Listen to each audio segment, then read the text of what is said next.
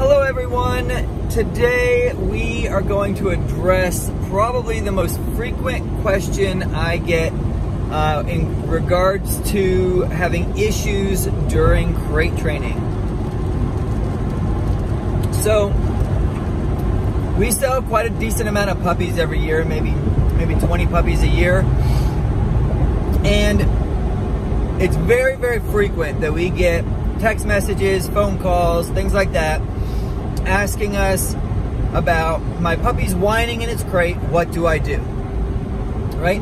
Now, first of all, if you have one of our pups, or you have a young dog, or you have a dog that you're trying to do crate training on, and you want my intro to how to do crate training, how to size your crate, how to do all that kind of stuff, that video is available over on the Canine Academy online, which you can find at the letter K, the number 9, K9academyonline.com, and that's where all of our training videos are at. But this video will also be there, but I'm also putting it up for free on our YouTube channel, the Canine Academy Online YouTube channel, all right? So we're gonna address, how do you get a dog to stop whining in a crate? Okay, so the biggest mistake most people make, and you know, as a dog trainer, as having done this for a long time, I understand I've kind of gotten over a lot of these issues. I probably had some of them in the early stages, but if you're getting a new puppy, you probably feel bad when your puppy whines in the crate. And stop it. Stop feeling bad when your puppy whines in a crate. Okay, you need to think about it this way. Your dog has a job. Whether it's a working dog or whether it's just a pet, it still has a job. That job is to not poop and pee in the house. That job is to let you sleep through the night. That job is to go into their crate when you tell them to, not whine and cry, and not chew their way out, okay? There may be other jobs that your dog has. As far as I'm concerned, your dog should be obedient. It should come when you call it. It should wait when you tell it to wait, sit, stay, lay down, stay in its place, not chew things up, all of those sorts of things, right? Even a pet, all of those are its job. It shouldn't do any of those things. And if you need help getting your dog to be like that, and that's what you desire in your dog, and you need some help getting there, check out K9academyonline.com. Okay, so this is one of your dog's jobs, is to go into their crate and not whine and complain and bark and scratch and use the bathroom in the crate and all the other kind of stuff. Now, the schedules and all that to keep it from using the bathroom, that's addressed in the original crate training video. So let's just jump right into how do you get a puppy to stop whining or crying or barking in its crate, okay? So there's two methodologies that we use. I always recommend, you know, whichever one seems to appeal to you the best is the one I recommend that you use. I've used them both. They both work great. I have certain clients who prefer one and certain clients who prefer the other. So the first option is, if you're familiar with our training methodology, we use a prong collar. You can get a baby prong for the puppies, the 2.25 millimeter, or like we do, since we have so many dogs and we recycle prongs when a dog goes to a new home and all of that kind of stuff, I get the 3.2 millimeters, and pups usually start just with 3 prongs. Sometimes 2, but usually 3 prongs on that collar, okay? So when you take a puppy home from us, the 3 prongs on a 3.2 millimeter Herm Springer prong collar should fit it just fine. Or if you want to buy multiple prongs, you can buy the 2.25 and then upgrade later. So I take a really, really cheap lead. You can get them for like $3 to $4 at Walmart. I'm sure some of the other pet supply stores sell them. But just the cheapest lead you can find, because there's a good chance it's going to get chewed up, okay? And you put the dog in the crate, and you put the little lead on their prong collar. You run it through the door on the crate, and then you close the crate door. And sometimes you have to kind of tie it to something, because some dogs will try to pull it inside. Some dogs that move a lot, it'll just kind of get tangled between their legs and get drawn inside. Okay, so you don't want it to get drawn inside the crate. So, you know, you can kind of take the looped handle, depending on where your crate is setting. You can just lift up a chair and put the chair leg in the loop. Just something so that it doesn't get pulled back inside the crate, right?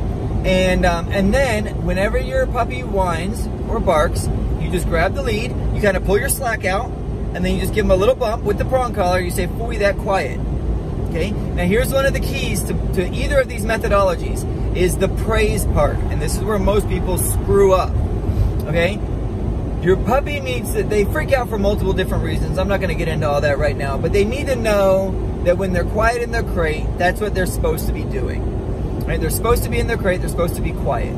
So I tell my puppy, whenever I walk into the room, or if I'm sitting there working on my computer or something and they're in their crate, as often as it crosses my mind, when the puppy's not making noise, I go, good quiet, good quiet. Okay, I might, depending on what's going on and if I'm available and if it's not gonna mess up whatever I'm doing, I might stick my finger in the little crate door and give him a little like rub on the little snout, oh, good quiet, you're doing a good job. Okay, and then I go about whatever I'm doing. The second way you can correct this is you can do what I call like rock their world. Okay, now this is, if you have a larger dog, you do this a little bit more intently, but for the puppies, when you bump the crate to slide it, and that's one of the ways, there's two ways you can rock their world. One is you kind of bump the crate, so you can kind of bump it with your hand or you can bump it with your foot. You're only looking for it to move like 2 to 4 inches. Now you're not scooting it, you are actually like bumping it, right? Because you want the dog, they're like go, wah, wah, wah, wah, wah, and you want them to go like, whoa, when you bump the crate, okay? So it needs to slide about 2 to 4 inches, or be bumped hard enough. If it's against something, maybe it doesn't slide, but it needs to be bumped hard enough that the dog's like, whoa, like, what just happened? My whole world just got rocked for a second, right? What this will almost always do is it will make the puppy stop barking, sometimes for several seconds, sometimes for half a second, sometimes they'll stop barking for a few minutes, just depending on the dog. But the key here is as soon as you do that and they get quiet, so right before I do it, I go, "Fooey, that quiet," and I bump the crate. And then they get quiet, and I go, "Good quiet, good quiet." Okay? And my verbal is both calm and like, I'm very happy with you right now. I'm very pleased with you. Okay? And some dogs that are really determined, right, may take more of these corrections to get them over the issue. And so it can be easy to get frustrated. And if you're like, "Good quiet," well, don't expect that to mean anything to the dog, because they don't really at this point understand what quiet means. What they are getting the communication from primarily is the tone in your voice. So the more intense portion needs to be, "Fooey, that quiet." And then, as soon as they get quiet, "Good quiet, good quiet." Okay? So that's where the praise comes from. The other way you can rock their world is by, again, a puppy crate, puppy size crate, right? And for crate sizing and all that, that's all really important, but that's all covered in the other video. So it's assuming that you're doing everything else in the other video, that you're doing everything right. And then you can kind of put one hand through the top of the crate door and kind of grab the top of the crate. The other hand, I usually grab where there's a connection point that got an inch lip all the way around the side of the crate. I grab on the back, on that lip, and I grab on the front of the door, and I just go bounce 1 to 2 inches. Okay? It's just a little bitty bounce. You're not slamming the dog into the roof of the crate or anything like that. You're just, boom, a little shake, right? And they're like, "Whoa, what just happened?" And you go, "Good quiet, good quiet." Okay? Now, let's get into, really quick, the pattern, okay?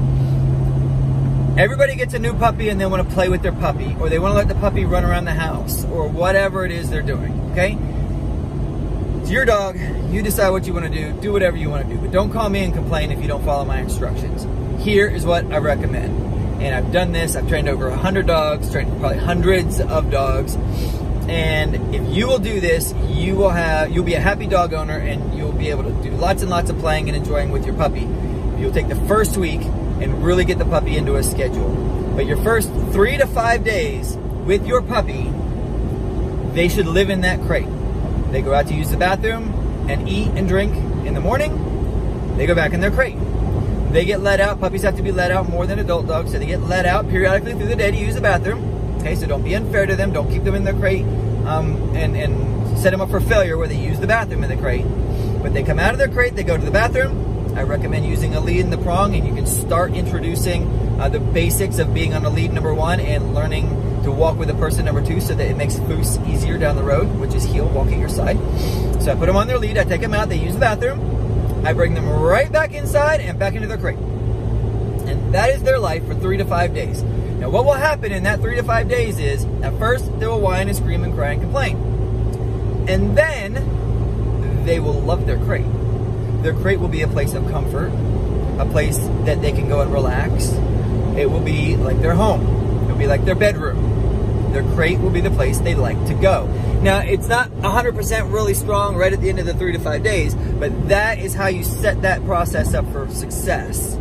Number 1, they're going in and out of the crate all day so that they get used to you just walking up and putting them in their crate. Number 2, they're learning really quickly, I'm not gonna be in here forever. I'm gonna get to go out to use the bathroom, I'm gonna get out to eat. Number 3, I give them like a little chew toy, something that's safe, like a nylabone, not anything like a stuffed animal. Don't give your dog stuffed animals. Something safe, and we cover the safe things that puppies can chew on in the Canine Academy, so if you don't know what they are, go subscribe.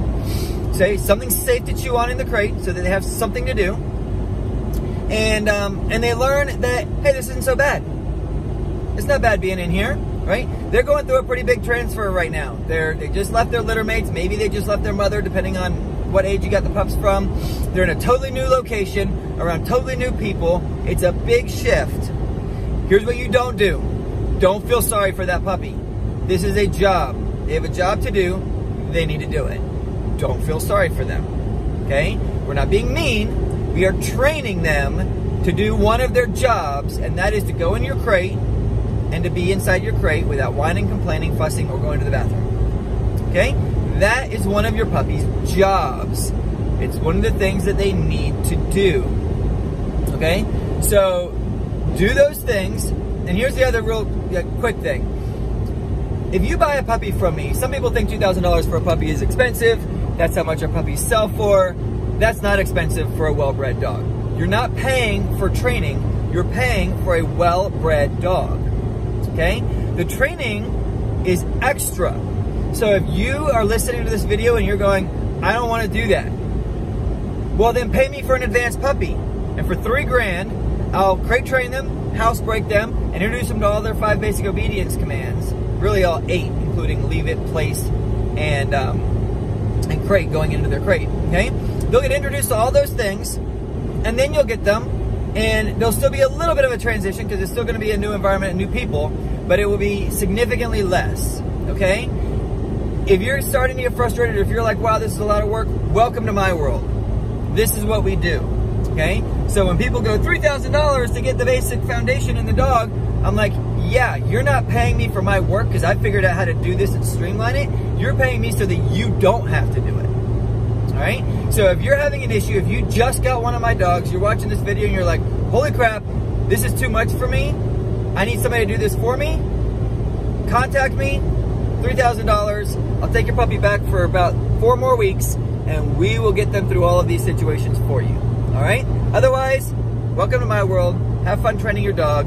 It's very doable. You just have to commit to it and don't feel sorry for your dog.